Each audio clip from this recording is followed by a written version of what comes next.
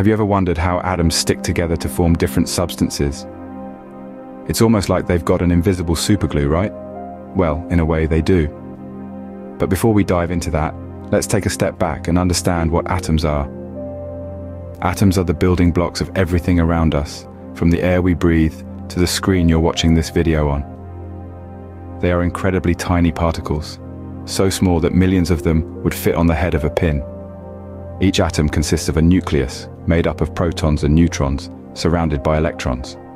Now imagine atoms as social creatures. They don't like being alone, so they form groups, or as we like to call them, molecules. But how do they do this? That's where our invisible superglue comes into play, and it's called a chemical bond. Chemical bonds are the heart of chemistry, the invisible ties that hold atoms together. They are the reason why water is liquid, why diamond is hard, and why salt is salty. Without chemical bonds, the world as we know it wouldn't exist. There are different types of chemical bonds, and each one has its own unique characteristics. Some bonds are strong and rigid, like the bond between a parent and child. Others are more flexible, like the bond between friends.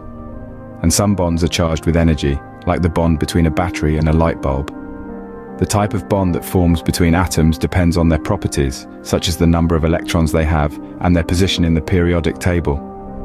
But no matter what type of bond forms, the result is always the same. Atoms stick together to form substances. So the next time you look at a glass of water, a diamond ring, or a pinch of salt, remember the invisible superglue that's holding everything together. In the world of atoms, bonding is the name of the game. Imagine a world where opposites attract. That's the world of ionic bonds. In this fascinating realm, atoms don't believe in the saying, "Birds of a feather flock together." Instead, they live by the motto, "Opposites attract." So, what exactly are ionic bonds? Let's break it down. An ionic bond is a type of chemical bond that occurs when an atom transfers an electron to another atom. It's like a game of give and take, but instead of exchanging gifts, atoms exchange electrons. This process results in charged particles called ions. Let's take a familiar example. Table salt, also known as sodium chloride. It's a classic example of an ionic bond in action. Sodium, a metal, is a generous giver. It has one electron in its outermost shell that it's willing to part with. On the other hand, chlorine, a non-metal, is a bit of a taker. It's just one electron short of having a full outer shell. When sodium and chlorine meet, sodium gives up its electron to chlorine. This act of giving and receiving changes the game completely. Sodium, after losing its electron, becomes a positively charged ion, while chlorine, after gaining an electron, becomes a negatively charged ion. But why does sodium give its electron to chlorine? Well, it's all about achieving stability. Atoms strive to have a full outer shell of electrons, a state known as the noble gas configuration. Sodium, by giving up its lone outer electron, achieves this state, and chlorine, by gaining an electron, also reaches this coveted state. These oppositely charged ions are then drawn to each other, creating a bond, an ionic bond. This bond holds them together, creating the table salt we sprinkle on our fries. This strong attraction between positive and negative ions is what gives ionic compounds like table salt their unique properties, such as high melting and boiling points. Ionic bonds, a perfect example of how opposites attract. They show us that sometimes giving up can lead to gaining something much more valuable, stability and balance. And in the world of atoms, that's a big deal. What happens when atoms decide to share instead of steal? They form covalent bonds. To understand covalent bonds, let's first take a step back and consider atoms. Atoms are like tiny universes, with a central core of protons and neutrons surrounded by a cloud of electrons. These electrons are the currency of atomic interactions, and atoms can either gain, lose, or share these electrons to form bonds with other atoms. In the realm of covalent bonds, sharing is the name of the game. Covalent bonds form when atoms share electrons, creating a stable connection that keeps them bound together. This sharing isn't always equal. Sometimes one atom pulls the shared electrons closer than the other. But the important thing is they're sharing, not stealing. To illustrate this, let's consider a molecule we're all familiar with, water, or H2O. A water molecule consists of 2 hydrogen atoms and 1 oxygen atom. The hydrogen atoms each have 1 electron, but they need 2 to be stable. Similarly, the oxygen atom has 6 electrons, but it needs 8 to be stable. So they strike a deal. The hydrogen atoms share their electrons with the oxygen atom. and the oxygen atom shares its electrons with the hydrogen atoms. In this way, the oxygen atom gets to complete its 8-electron quota, and the hydrogen atoms each get their 2-electron quota. It's a win-win situation. This sharing of electrons forms a covalent bond, making a water molecule one of the simplest examples of a molecule formed by covalent bonding. But here's the catch. The oxygen atom is a bit of a control freak. It pulls the shared electrons closer to itself, making the water molecule slightly charged.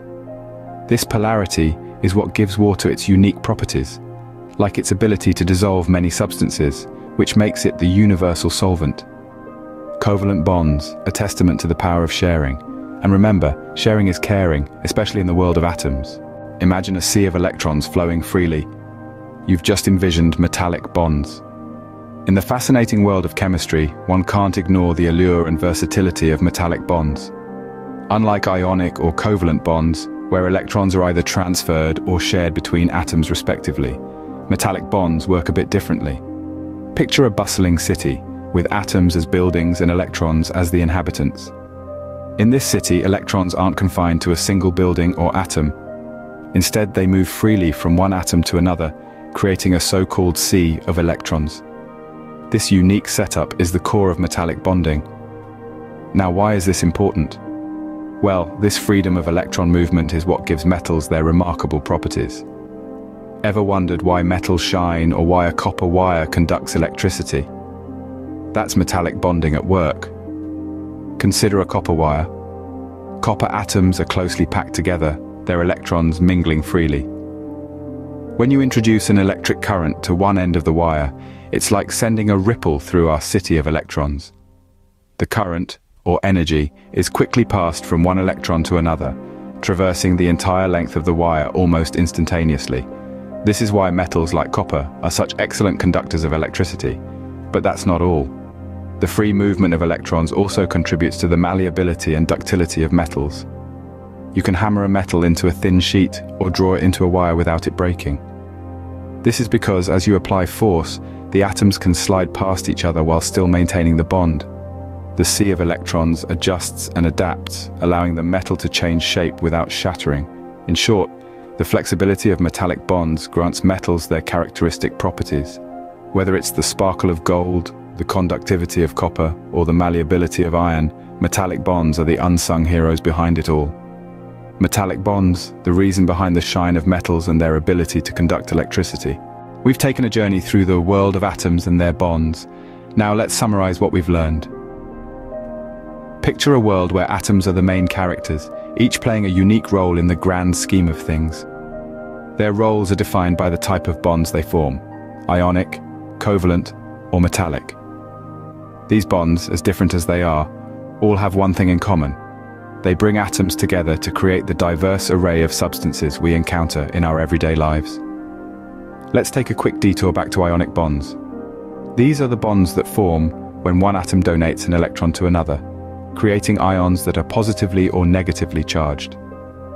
The resulting electrical attraction between these ions forms a strong bond. This is what gives us substances like table salt, where sodium and chlorine ions come together in a perfect lattice. Then we have covalent bonds, the bonds that form when atoms decide to share electrons instead of donating or accepting them. This type of bond results in a stable molecule where electrons are shared equally, creating substances like water, where hydrogen and oxygen share electrons to form a molecule that's essential for life as we know it. Finally, we have metallic bonds. These are the bonds that give metals their characteristic properties. In a metallic bond, electrons are free to move around, creating a sea of electrons. This allows metals to conduct electricity and heat, and gives them their malleability and ductility. Each of these bonds, ionic, covalent, and metallic, plays a crucial role in the world of atoms. They are the ties that bind atoms together, creating the diverse array of substances we see around us.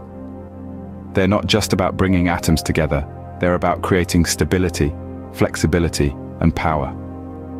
Remember, in the world of atoms, bonding isn't just a social activity, it's a matter of survival.